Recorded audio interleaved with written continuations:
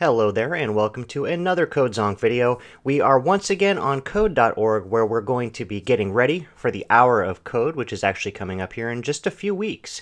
And this time we're looking at a new program by code.org which uses Minecraft to teach kids how to code. Let's go ahead and take a look at that. Okay, I'm about to jump right in, but first I just want to say that we are looking at this because the Hour of Code is almost upon us, and of course I do encourage anyone who's interested in learning how to code, who's in school right now, I encourage you to talk to your teachers, see if you can get them to participate in the Hour of Code program. Of course, if you are a parent or if you are a teacher, encourage your schools to participate as well. And this is one really great way to do that. We'll take a look at this one. Of course, it's targeting kids who are age 6 and up, and it's using a Minecraft theme to teach kids how to code. We'll take a look at it now.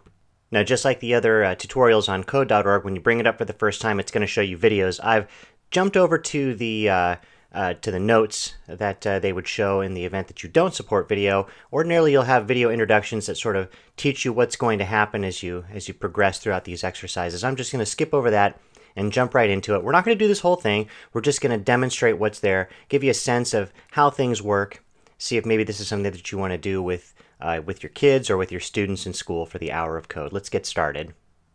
Okay, so we're going to pick a character. I'm going to go ahead and pick Steve, but you can pick Alex as well. Okay, so we're going to add a second move forward command to reach the sheep. So that's our goal in this particular exercise. Well, this is us right here. We are Steve, and we need to reach the sheep. They've already included a move forward, which gets invoked on the run button when that gets pressed. So we need to add one more per the instructions, and we'll go ahead and click on run and see what that does for us. Okay, so we did it. And then the nice thing about code.org is when you're using some of these drag and drop puzzle pieces to build your code, you actually have the option when you've completed a level to show your code so you can see how those blocks that you're dragging and dropping actually translate into real JavaScript. Let's go ahead and continue. Okay, wood is a very important resource. Many of the things that you use in Minecraft are made from it, so we're going to walk to the tree. We're going to use a destroy block command to chop down the tree. Let's try it. Okay, so we know that when we press the run button, we need to move forward twice to stand next to the tree, and then use that move forward command. Let's go ahead and move forward 2 times, and you hear those click into place. Now we'll use the destroy block, and we'll press run. And there you have it. So when you succeeded like this, it lets you know that, hey, congratulations, well done. You can click on that Show Code button to see how those blocks translate into JavaScript, and then you can continue. It is sheep shearing time. We're going to use the shear command, which is going to be new to us, and we're going to use that to gather wool from both of the sheep. So it sounds like we're going to be moving, we're going to be turning, and then using a new command. Let's have a look. So we do need to move forward twice here. So let's go ahead and put that into place. Whoops. Make sure you snap it into place, and you can hear it make a sound, so you know you're doing it right. Alright, move forward twice is going to put us right next to this first sheep, and we'll go ahead and shear. And then what we'll do is we'll just turn right. To face the new direction, we're going to just move forward 1 time at that point, and then shear the other sheep. Let's see if we got it right.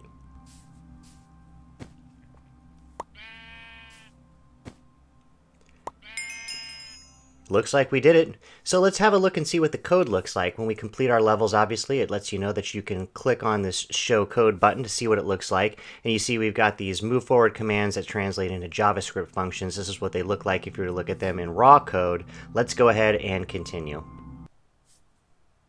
Okay. We need to build a house before the sun goes down. Of course, if you're a Minecraft player, you know why that's critical, because all the bad guys come out when the sun goes down, so you got to keep yourself protected. A house requires a lot of wood, so we're going to cut down all 3 trees. Let's try it. This is really going to be moving and using the destroy block command that we used in a previous lesson. So they've already done a little bit of the code for us. Let's have a look at what they've done. They've had us move forward 3 times, then destroy the block, and then turn left. And then move forward 1 time. We know that to continue this, we need to move forward another 2 times to get right up to the second tree, at which point we would go ahead and destroy the block, and then we'll turn left to face the last tree. We will move forward 3 times. Let's get one more in there. And then we'll destroy that block as well. Now, if you look at the code, you see that there is a repeatable pattern here. You move forward three times, destroy the block, and then turn left.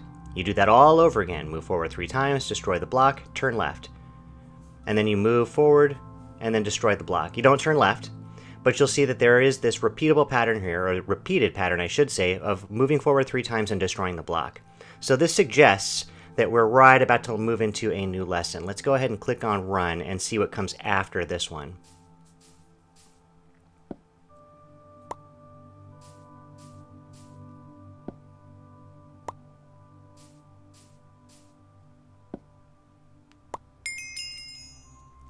Okay, we did it. Now let's go ahead and take a look at the code. The code's going to look pretty similar to what we've seen before. There's quite a bit of it.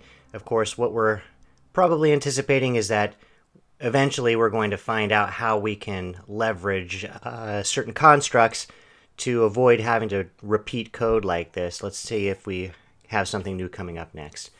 So there is this this break here between lessons, which suggests that we are actually going to do something. And sure enough, you can see here that they're representing a loop here in this example.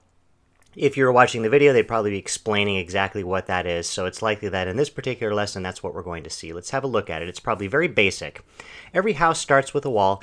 Build the first part of your house by putting the place and move forward commands inside the repeat loop. So that's exactly what the previous lesson was doing, is it was showing you that you're doing the same thing over and over again. There's definitely going to be a way in programming to simplify that. Simplify things that are repeated more than one time.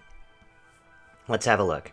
All that we need to do is put the move forward into the repeat block. You've got 4 spaces here. Let's see. We're going to move forward 4 times. Hopefully that's right. Let's take a look.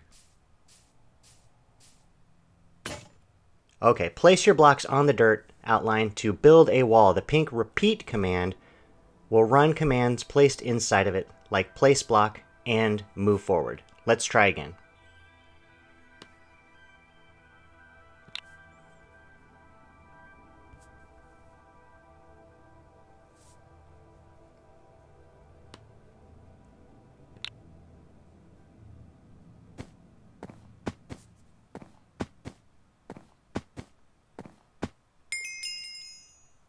Alright, that does it. Of course, the first attempt was really just me not paying attention to the instructions. Obviously, you want to make sure that you're reading the instructions from beginning to end. Don't get distracted like I'm doing.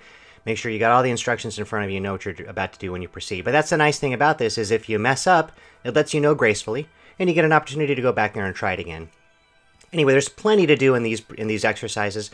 I'm going to go ahead and stop the video there, let you discover this on your own. It's a really terrific way to learn how to code, and if, of course, you're a Minecraft fan, then it's going to be something that's familiar to you. It's going to make you feel right at home. Anyway, that's going to conclude the video this week. Thank you so much for watching, and I'll see all of you in the next video.